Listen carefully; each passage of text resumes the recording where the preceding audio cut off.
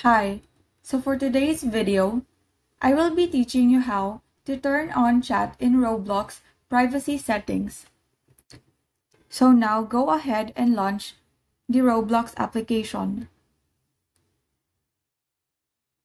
And so this is how the homepage of the application looks like.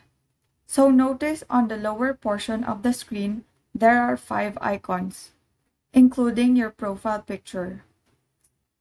On the lower right, you can see the icon which has the 3 dots. Tap that icon, which will direct you to this page. On this page, scroll down until you find Settings. Tap Settings, and you will be given these options. Choose the third option, which is the Privacy.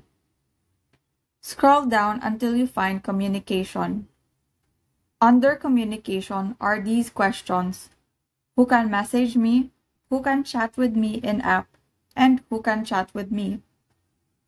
Ensure that the selected options for these questions are set to everyone or friends. If not, you can just tap on the drop-down icon and choose.